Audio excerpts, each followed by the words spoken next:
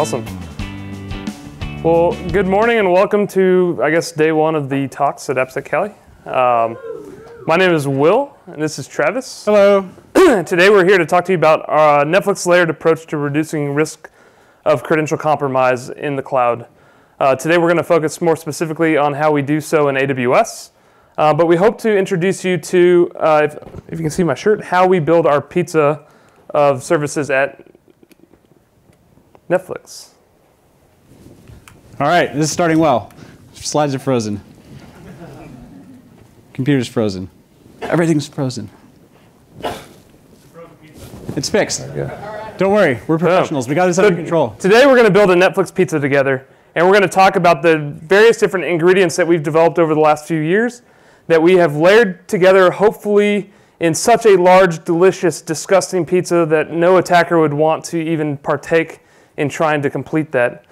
So today we're going to talk about things like credential compromise detection, a tool that we wrote a few years ago that Travis wrote called RepoKid, something that we call role protect and how we use that in coordination with our delivery pipeline, some anomaly detection that we've done with some CloudTrail analysis and what our IAM roles are actually using, how we got rid of static keys in our environment, another thing called API protect, and much, much more. So today we're going to walk through building a pizza, starting very first with Travis and the crust.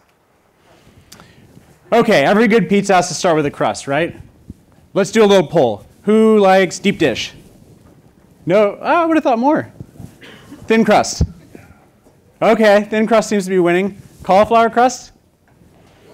Did you know that there is actually such a thing as the World Pizza Championships, and they have this activity called acrobatic dough tossing? Like, what is that? What do you do for acrobatic dough tossing? It sounds like it could be dangerous. Anyway, with a good pizza, we want to start off with a crust. And our first ingredient is the crust. And when I mean crust, I'm talking about account segmentation. The way I like to think of it is like this. If the account gets compromised, then we want to be able to contain that damage to just within the specific account. And it's basically like a fire break. Now, did you know that in 1906 in San Francisco, the big earthquake hit, a 7.9 magnitude at 5:12 in the morning? And after that, fires started breaking out. And in fact, those fires coalesced and became one big fire. So much so that by the next day, they were actually afraid that the entire city might burn down. And so they thought about how to solve this, how to prevent the city from burning down. And the Army Corps of Engineers came up with a very brilliant solution. And so the next night, they started dynamiting mansions along Van Ness. And they created a fire break, which is exactly like this, except for it's made out of people's mansions. So basically, it's the same thing. Fire break, we have a part of the forest here that's on fire, and we would like to contain the burning to just that part of the forest and not lose the entire forest. So that's what we're doing with account level segmentation. At Netflix, we have this concept called the paved road, which is basically this nice suite of tools that we provide developers. Now, if you're a developer on the paved road, everything should just work nicely. You've got all these tools, you don't have to think about much, things just kind of work out. But of course, sometimes you need to do something different. Sometimes developers are experienced and they want to do crazy shit. Has anybody seen this show? Yeah, okay, I like this show a lot. This is Dark Tourist, and basically the point of this show is that this guy intentionally puts himself in situations which would be concerning to some. But the point is that he enjoys it, he gets a rush out of it. Now, that's not the point for our developers. They're not doing it just for the rush, but we do have power users that need to do a certain thing, and they know exactly which permissions they need to do it.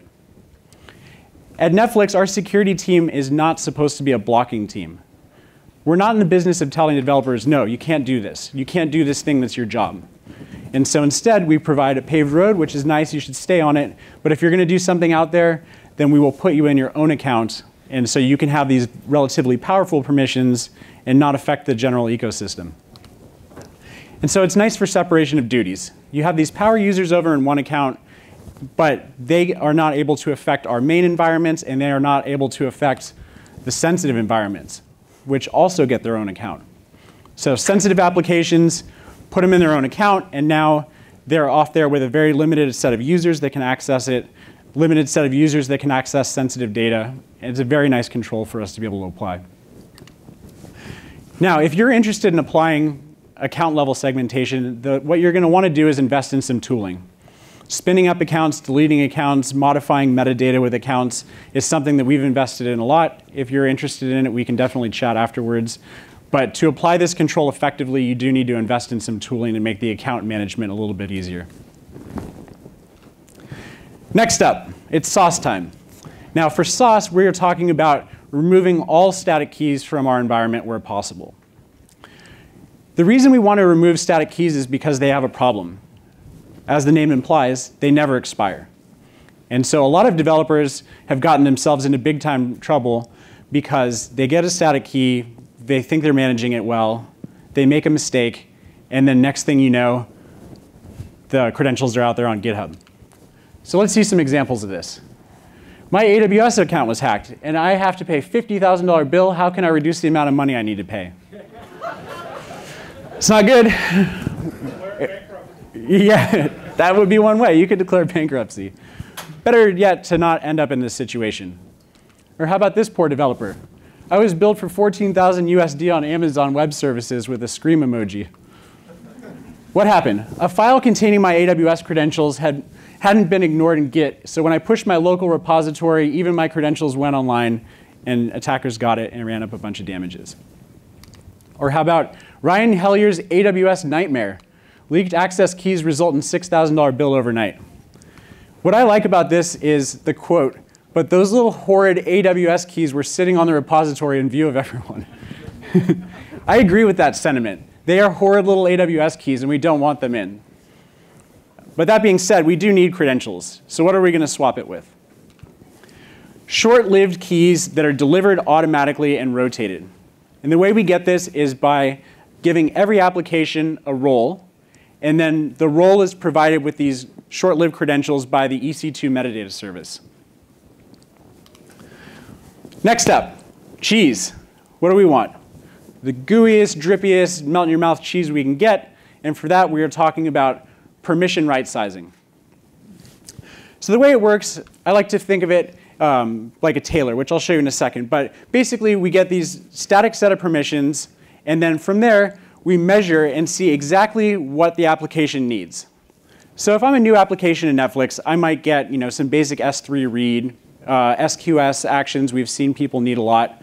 And this is the same policy that's granted to everybody.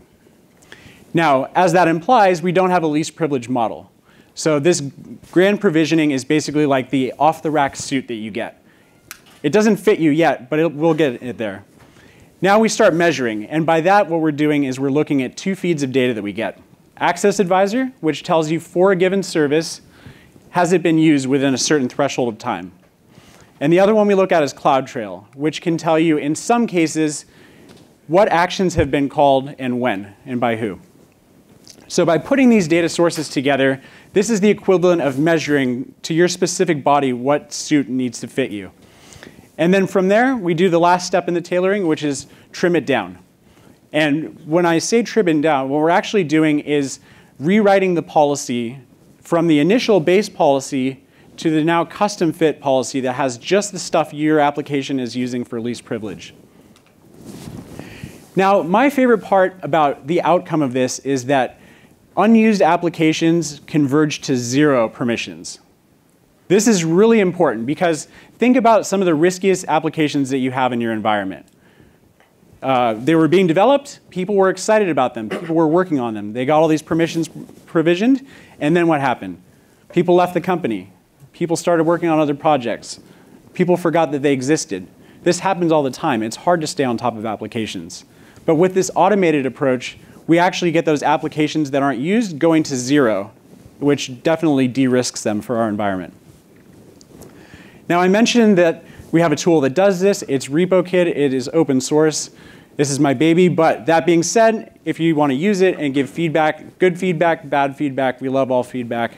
If you are using it already, I'd love to hear about your experiences. If you're interested in using it, let's chat. And with that, I'm going to kick it over to Will for our next ingredient. Thank you, Travis.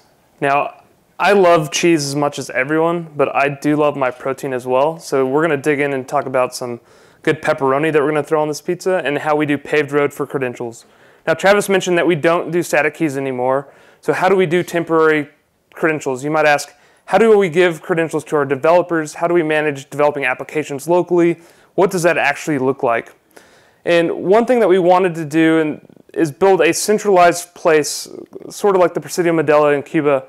You have a central guard check that you can see everything into every cell. You have a total view of the universe there in that prison. And that's kind of what we wanted in our credential world. We wanted to build a suite of tools or a tool that we could actually provision credentials across all of our accounts, all roles, all applications if needed, and be able to track who got those and when, where did they go, how are they being used. And so that really led us to thinking about how should we develop this. There were some ways that we did credentialing in the past at Netflix where we'd allow developers to SSH on the box and use credentials from there. There were ways that you could curl a endpoint and they would give you some temporary credentials through a SAML federation type flow. But it didn't really feel right for us. There were various different ways of developers getting credentials, various different ways of them being actually minted, not really solidified to one unique place to make monitoring very simple. And so what we did was build this tool called Console Me. And I think when it was first developed, it was like console me, and then we was like, no, console me. It's like a big teddy bear. It's a tool that you love and you want to hug all the time. But it's our central place for credentials. And when I say credentials, I mean users, applications, you name it. If you want to develop as the application repo kid and do some local development, you actually ask Console Me for that permission. Now, Travis mentioned we have many, many accounts. The way that we kind of do account segmentation and roles is that there's individual groups that you become part of when you want to have access to an account, and more specifically, the role in that account. So Travis and I might be admins across our organization, so we have admin access into our different accounts. And so we'd actually be group members of those specific groups that provide us that access. Console Me has information and insight into all those mappings to see what groups exist for the different console roles, what owners exist for our different application roles, and it's our authoritative source for understanding, do you have access to a role or not? So the flow is quite simple. If I'm the user on the left there, I would request credentials from Console Me. Now this comes twofold. If you're going through the console and you want to actually access the AWS through the browser, you would single sign on into Console Me. From there, Console Me knows who you are, what groups you are a part of. And from that point forward, Console Me knows what credentials you can actually request. So you make that request in the browser, and Console Me will then say, okay, are you a member? Our group membership is owned by the centralized identity authority called Pandora that our identity access engineering team owns. If you think about it as a Workday-driven identity access tied with our Google backing and a bunch of other things to come up with this centralized identity where every team has a unique ID and has references to what access they should have. So Console Me would reach out to Pandora and say, hey, is Travis a member of the security account for the role admin? Pandora will answer yes or no. If it's a yes, then Console Me will reach out and create what's called an assume role action. In AWS, there's a service called the Security Token Service. It is what crafts the temporary credentials. It's what the EC2 instances or the servers in AWS are getting credentials from. And so Console Me is using that same thing. But the key piece here that we love and hold dear to our hearts is that when we're actually assuming the role in AWS, we're injecting what we call scope down policies, and we're putting CIDR-based injections on top of those.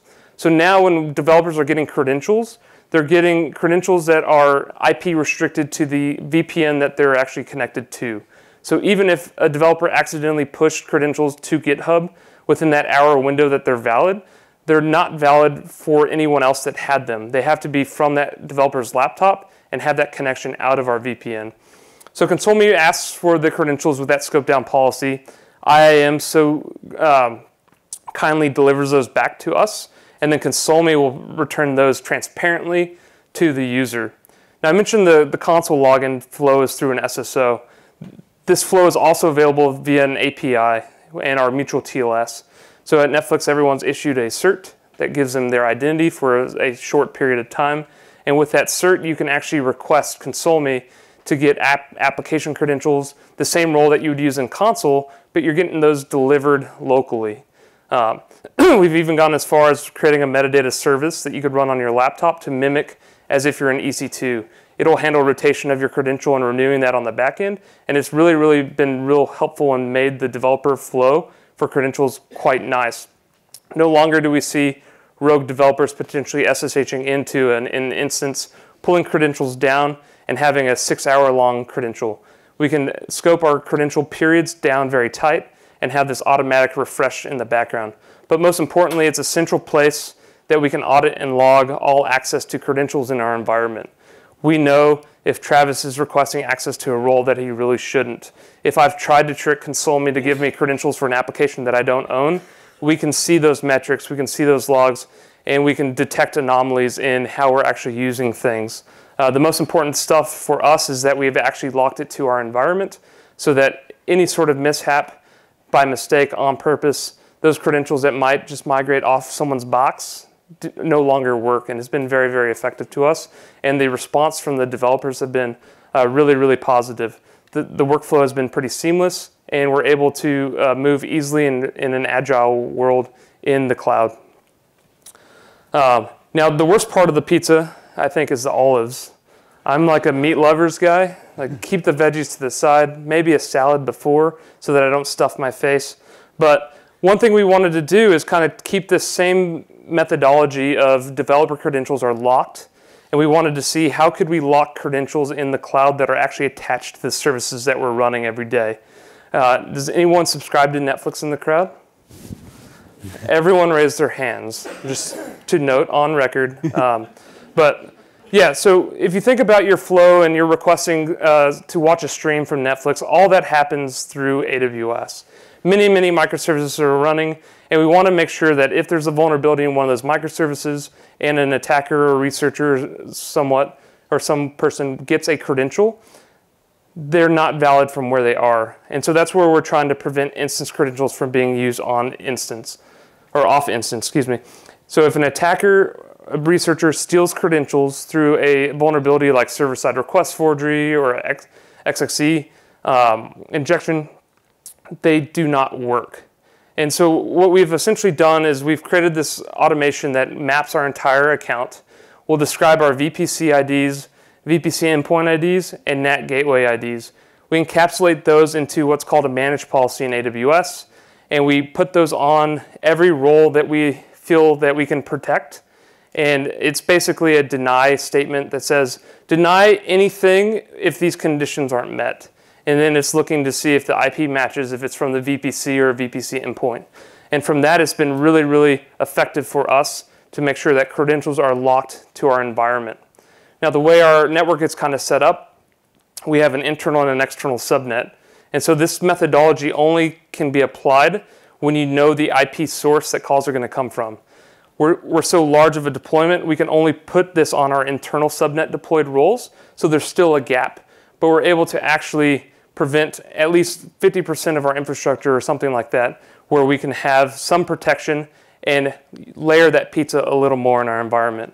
And so a real life example of this was a third-party application we hosted. A researcher found a plugin vulnerability, actually pulled credentials from that service, and then they were unable to actually use those credentials from their box. So theoretically, we had tested this, we had come up with the methodology, but we actually had a real life example once where this actually happened, and this protection actually was able to save us, and it didn't allow that researcher to do anything from their machine. So if you're interested in learning more about how to actually craft that, let's chat. And so now I'll hand it back to Travis for some mushroom action. Yep. Lockdown. Lockdown? Yep. All right. I will be talking about lockdown. So in lockdown, delivery lockdown, Netflix, it's not unknown that we use a tool called Spinnaker. It's a tool that we originally developed and now has gained many company initiatives. I think Google is a big player in development of Spinnaker as well. But it's our central deployment source at Netflix. All our engineers use Spinnaker to deploy, and it's how we actually do our day-to-day pipeline and constant delivery and how our cloud at Netflix can be so dynamic. So one of the things we wanted to do is lock down who could actually deliver what and use what role. If you're at Netflix, Travis talked about RepoKid, removes the roles that you don't use anymore. But what's little unknown, or what we don't really talk about much, is how did we get into the situation where we had all these roles that had more permissions than maybe what they needed. And that's how we use our Spinnaker pipeline to deploy fast for our developers. When you deploy a new application at Netflix, Spinnaker calls out into infrastructure that Travis and I's team owns, and we provision a role for that application. That role has what we would consider 95% of any of the API calls that you would possibly want to make based on the core services that we believe we use at Netflix. Then your application actually uses that role for the 90 days, and then RepoKid comes in behind the scenes and cleans up the permissions that you didn't use. One of the things with Spinnaker is that you're able to choose and deploy to the accounts that you have access to, and just because you're in an account might not necessarily mean that you have access to all the roles in that account. And so we've done an initiative where we're able to actually tag applications roles to owners so that you can only use application roles that your application should actually use. For the most part, your application roles should match your application, but there's very few cases where you might have many different applications using a similar role for just to make it very easy, and the permissions are always the same, just the application name changes. But now we're able to actually put some protections in Spinnaker that only allows you to deploy a role if you own that application. And so it's what we're doing with application whitelisting in Spinnaker to kind of protect our role as a way that we identified that you might be able to privilege escalate if you just chose a role with more permission. With that, also we brought in protections that I believe Google initially contributed to our project called Fiat. That gives you owner locking for each application such that you can only make application changes, only deploy an application, and so on and so forth if you're the owner of that application. Prior to the Fiat case, it was if you were able to deploy to that account, could you actually deploy someone else's application? So we wanted to lock that down as well. So those two pieces together have been really, really beneficial to our layering that security and making a better cloud environment and more secure. So definitely prevents privilege escalation and allows me to at least sleep better at night. So this has been rolled out and has been very, very powerful for us. And with this, if you ever try to use a role that you're not allowed to, we have alerts that go off to our team, and we're able to see, hey, so-and-so is trying to use a role. And so this was actually something that was kind of came full circle to say, we think that people might be trying to use roles that they shouldn't.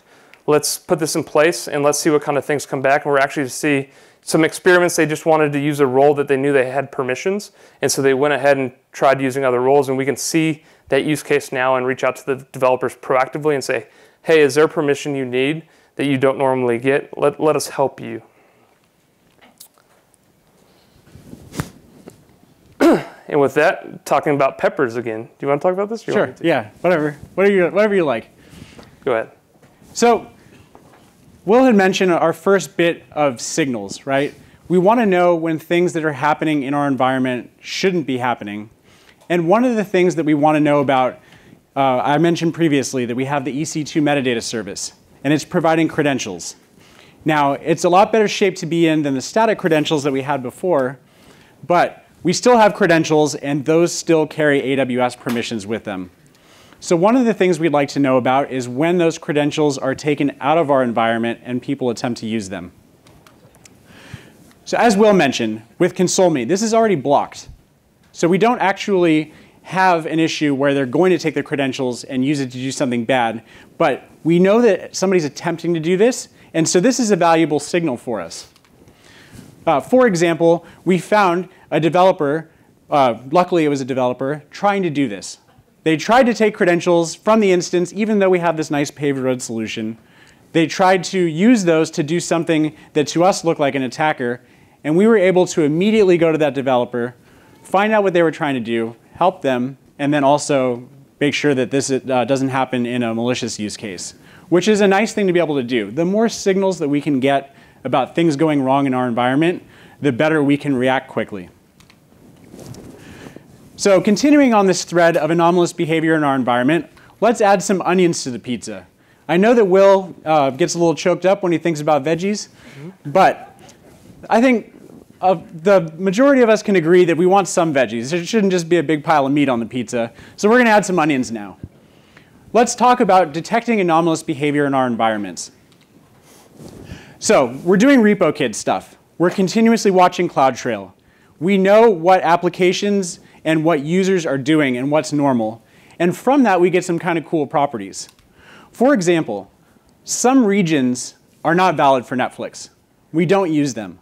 We have a regional alignment strategy which says that we should be using certain regions. And if we see somebody doing activity out of those regions, that's a big red flag to us. All of our tooling has been built to deploy in certain regions, and so something out of this is like, whoa, what's going on here? Now, we know what those regions are, and my fellow Netflixers know what the regions are, but the attacker does not. And so they have to be very careful when they're doing things in our environment not to trip on the wrong region. Similarly, certain resources shouldn't be used. Think about your traditional honeypot, right? We've got resources in our environment that have no legitimate use. They are just there to trip up an attacker. Now, even knowing that, it's like having the alarm sign in my yard, right? We're protected. Don't come to this house. Like me telling you that doesn't do anything except for maybe help you to go attack one of our competitors or something. But for us, it's a big deterrent because attackers have to be very careful. They can't just crawl and look for something interesting. It might be one of our traps. Similarly, certain services are never used at Netflix. They're used elsewhere. You would find them in typical enumeration tools, but for Netflix, they're not valid. So when we see one of these services go off, hey, this service has been used for the first time, that's a big red flag to us that we can go and check and see what's going on. Is this a developer? Was there a compromise? And then triage from there. So this is a perk of continuously watching our CloudTrail, and it's very expensive to do it. I think more than $100,000 for us. And it can easily get even more expensive than that depending on what you want to do with it. But that being said, we get so many benefits from it. From diagnosis, obviously security impacts that I'm talking about with RepoKit and this kind of anomaly detection. So we feel like it's a worthwhile investment. So an example of when we actually caught somebody using an oddball service. There are some AWS enumeration scripts. If you get a point of presence on an instance or you pop an application and you want to figure out what AWS permissions you have, you might run one of these scripts. And what it does is it just simply goes through a list and calls out various actions, list buckets or list access keys and things like that. Now, an attacker was very gifted application security tester, was able to compromise our app in our bug bounty program, and then did not know as much about AWS, so they used one of these off-the-shelf scripts. And the script immediately tripped up one of our, whoa, what is this service things, and we were able to stop them in their tracks, which was pretty cool. Okay, now we're going to add some anchovies to the pizza. Who likes anchovies? Lies. Nobody likes anchovies. Not as many people as liked onions. Yeah, that's true. Actually, when we showed this presentation to our vice president, Jason, he said, those don't even look like anchovies. These look like barracudas. Anybody like barracudas on their pizza? Yes. Okay. That was more than anchovies. Yeah, seriously. All right, we're building up. Onions, anchovies, barracudas. Now, this is very similar to the last control, except for we're going to apply it at the application or role level. So because we're monitoring the CloudTrail, we know what consistent behavior should be for an application. If we see something out of the ordinary, this is a big red flag for us. So a lot of times when an attacker gets into an environment, they will do some of these enumeration things that I mentioned previously. List buckets, list access keys, get caller identity. These are pretty common from an attacker script. Get caller identity, in case you aren't aware, is basically like the AWS version of Who Am I on Linux. You run it, it tells you what role you're using. So this would obviously be something attackers would want to use first. Coincidentally, applications have almost no need to do it. And so when we see something like this, especially from an application that's never done it before, this is screaming at us to go take a look. So we caught one of our curious developers. This thing went off at 8 p.m. I think maybe Will caught it, and he came, Travis, what is this? Okay, let's reach out. Let's reach out to the developer and see, is this legitimate or is the application compromised? And it was a S3 list buckets. So this is something, the application doesn't even use S3. And all of a sudden, they're trying to list the buckets. An attacker might do that to see, hey, is there anything juicy I can get my hands on? But this application had never done it.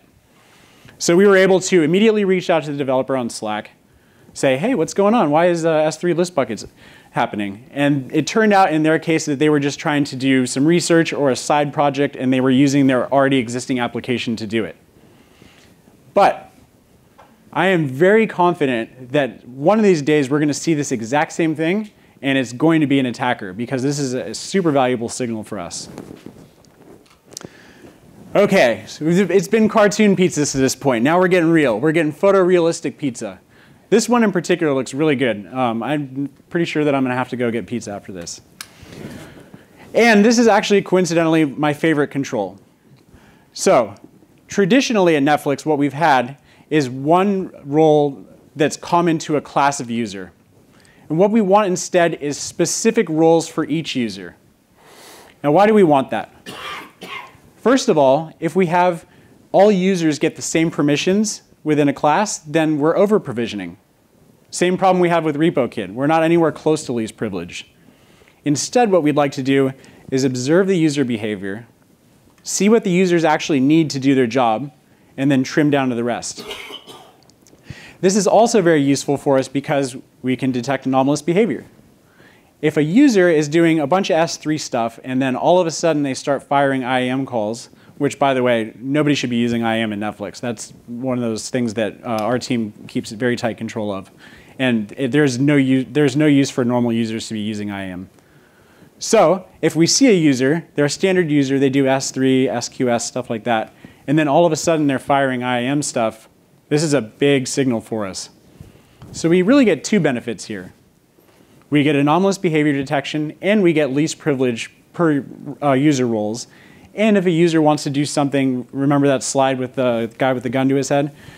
If a user wants to go off and do something a little bit risky or unusual, we can give that permission just to the one user rather than having to grant it to the entire class of users, which is pretty good.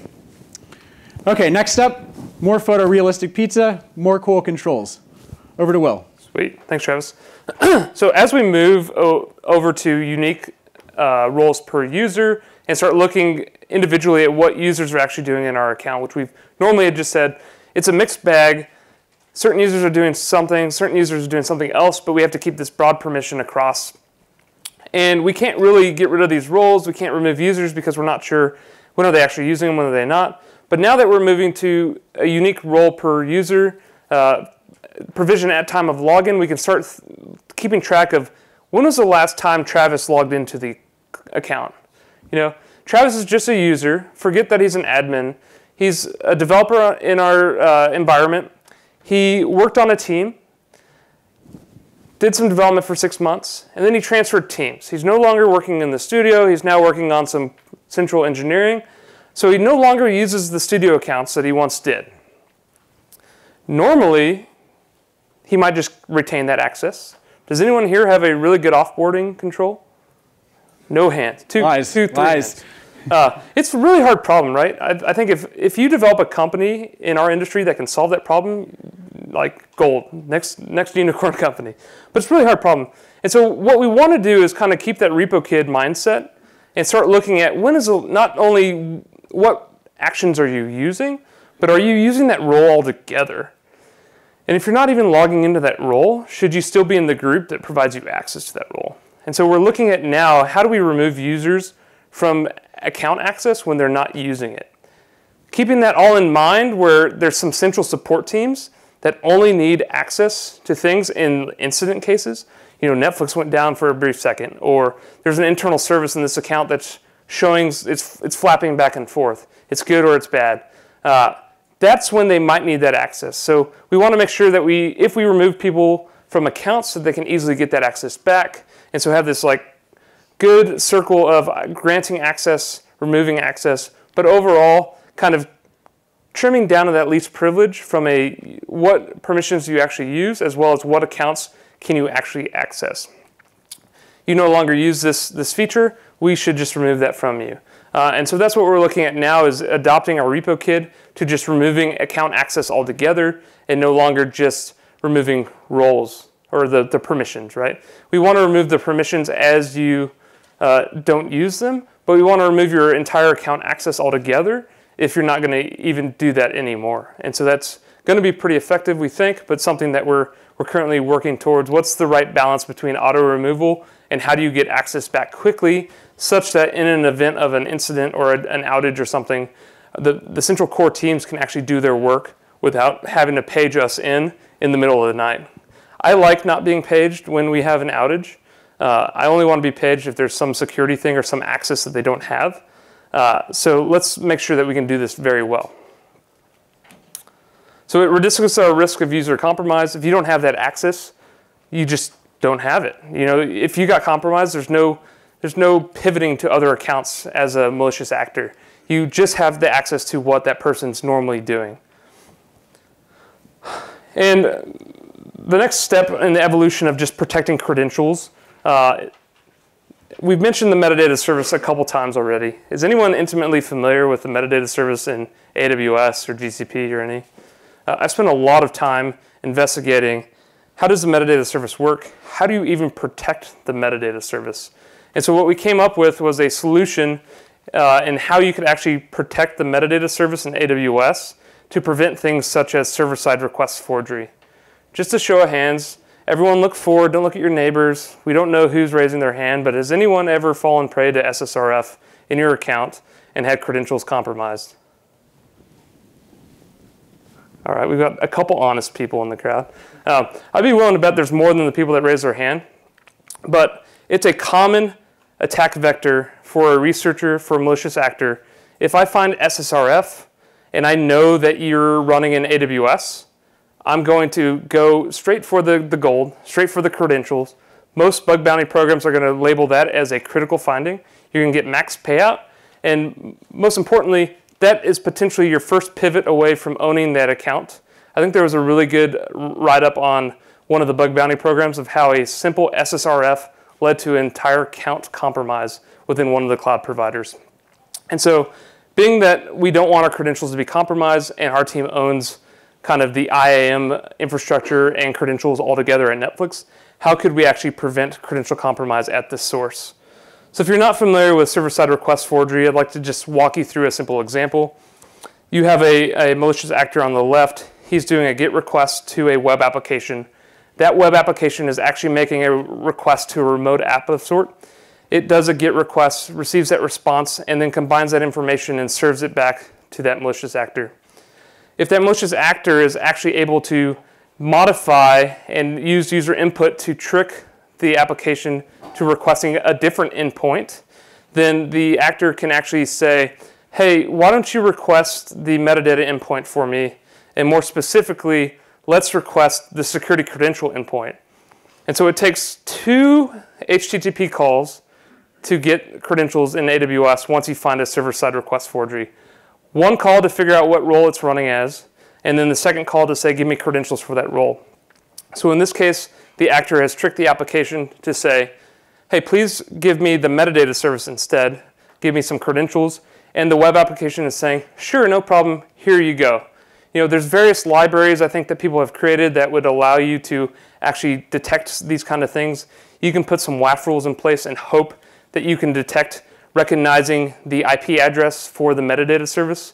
It becomes an infinitely hard problem when you try to enumerate all the different possibilities of how can you represent the 169.254.169.254 address, which is where all the metadata services in the cloud are hosted.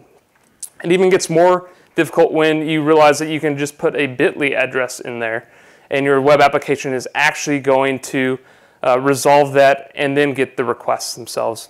And so what we did was we worked with AWS to try to solve this problem. Right? We wanted to go ahead and drill this into the metadata service itself and say, hey, let's just require a header. If you require a header on the metadata service, this problem goes away. Didn't really get traction there. We asked the SDK team, hey, can we just add a header? And the SDK team didn't really feel comfortable with adding a header to the SDK calls that the metadata service didn't support, which I can understand. And so I started just building this proof of concept proxy. What's traffic look like when you're actually talking to the metadata service? And I realized, oh yeah, user agent is sent on every request. And one thing I found across all the libraries in AWS is that they weren't setting it to anything. And so I wanted to go and see if I just made a PR to these open source AWS SDKs, could I get them to accept them? And so I started with the Ruby library, actually convinced the Ruby team to accept it. I took that PR to the Java team, used it as, hey, the Ruby guys are doing this, you should do this too.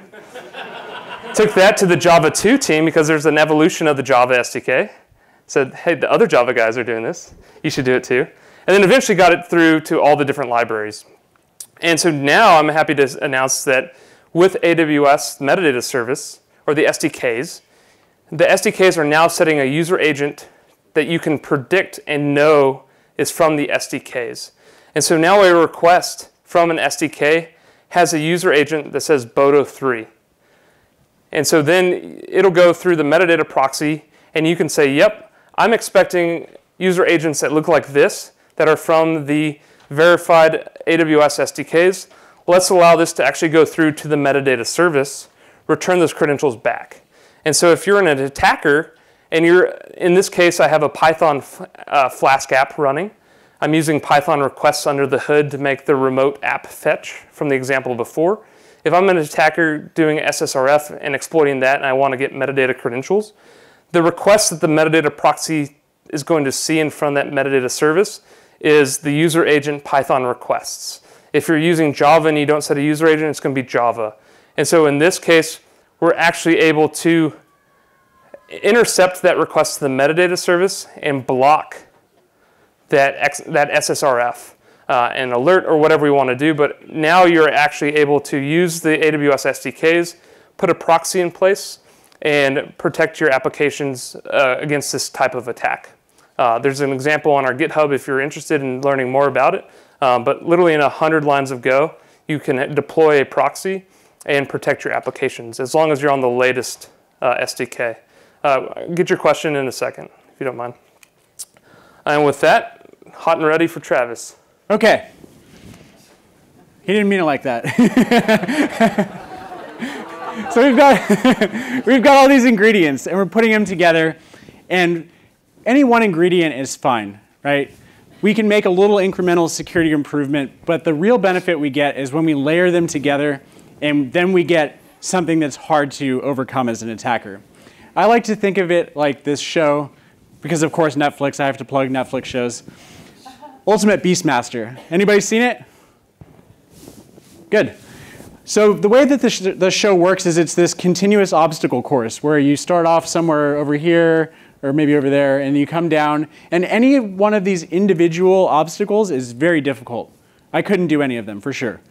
But when you put them all together in an obstacle course where you have to go all the way through, the situation that you end up in is that the world's best athletes have a hard time getting through. And that's exactly what we're trying to do with our layered controls. We have the pepperoni and the barracudas and all this stuff, and we put them together, and now you have to know about signals and which things are locked down, and it becomes very difficult for an attacker to manage. And our whole idea is to incentivize attackers to go somewhere else or give up and pick up a different line of work. And so we hope that we've done this. We hope that if there are any of you that would like to contribute or work together on the next ingredient, let's chat. Here are some of the ones we've discussed, and at this point we can open it up for any questions that you might have. There was one back there, yes. So I was just wondering, with the user agent technique, yeah. What if the attackers start using your user agent now that that's published? Well, so the one nice thing about in SSRF or XXE, depending on how you actually have the code implemented, the user agent is not controllable by that attacker. So unless you're actually accepting the CRLF characters and actually allowing them to do a character return line feed and set the user agent, that's uncontrollable. And so we're banging on the fact that an attacker cannot use a user agent. And so the attack that we're preventing is a remote exploit through an application that's vulnerable to these, with the idea that you can't control the user agent. And in the things that we've seen, talking to others, that's the type of attack that have been exploited. And so this doesn't prevent you from any sort of other RCE or other app exploit, where if you're able to actually control user agent. And if someone's on box and actually controlling the user agent, then we have a whole new problem. So, Jim, do you have a question? Or? So, I mean, Jim's got a few, but I mean, kind of bolting onto that, like as I'm thinking of that problem through with the user agent from like 100% of SSRF vulnerabilities down to like a fraction. Yep. So, and I think on top of that, we'll repeat. So the idea was that if you're able to craft the entire request and bypass this type of protection, that you still might see potentially 2 user agents or something abnormal, and you're still cutting the fraction of attacks down to a mere percent versus all the SSRF attacks are available. And to that point, I think on top of that, you could do other things, depending on how you implement the proxy. If you have some sort of logging to say, these are the user agents I'm seeing in the path, as an attacker, you're still going to have to understand what version of the SDK I'm running, what version language am I running, and those kind of things. You could do some anomaly detection on what user agents am I actually seeing. So even though you might not protect, or if there's an attacker that's able to bypass this type of protection, you could still do some anomalous alerting and be able to either prevent that credential from working altogether or revoke it as you see that happen. I really like what APF said this morning. Basically, there's always going to be edge cases associated, but even getting to the state where we're worried about edge cases rather than a main vector is a big improvement. So start focusing on the smaller problems, and then you can worry about making it perfect. Yeah. Jim? One more SSR. That's why we're all buzzing about this. Yeah. No, definitely. So are we doing anything to help our developers prevent this type of attack altogether? So just some hygiene in development. And I believe our AppSec team are doing those kind of things. And as we see these types of things internally, we're proactively talking to our developers and seeing, are there patterns across our environment? Are there certain libraries that we can push towards our developers to use that automatically protect against these kind of things? So I believe we're doing that. I'd have to direct you to our AppSec team that's here today, funny enough. But we're definitely trying to identify the result. And this is a mere, we need to do something to protect our credentials, so we're trying to put something in. And I think the end result is, if the AWS team can fix the metadata itself and add a header, as well as Google and all the other providers, right? It's a problem that's being seen. It's really hard to, from a WAF perspective, try to prevent. And so even if this happened in our environment, right, we're only preventing the exploit on the metadata credential. We're not preventing the pivot scenario. So there's still a whole thing that we have to solve. And obviously, I think the right approach is to figure out how to solve it from a library perspective and make sure the applications don't have it ever. But this is at least our team's area of focus on preventing credential compromise. Question? It sounds like you're having much success. Yeah, so on our actual application, sorry, the question was, it seems like we're creating credentials on the fly. Is there a way that we could actually time box credentials? So application credentials are created as an application is deployed, and then the credentials that the metadata proxy is serving is the actual credentials from the metadata service itself. And so we're just transparently proxying to if the user agent's correct. So on our actual servers, we're not on the fly provisioning credentials. So we're using whatever the EC2 service is providing to that service at the given time. For users, though, we could potentially say, here's your one-day role. And then after today, it's gone. You need to request another one. But we could do potentially some time boxing there. But we don't do anything with applications that way.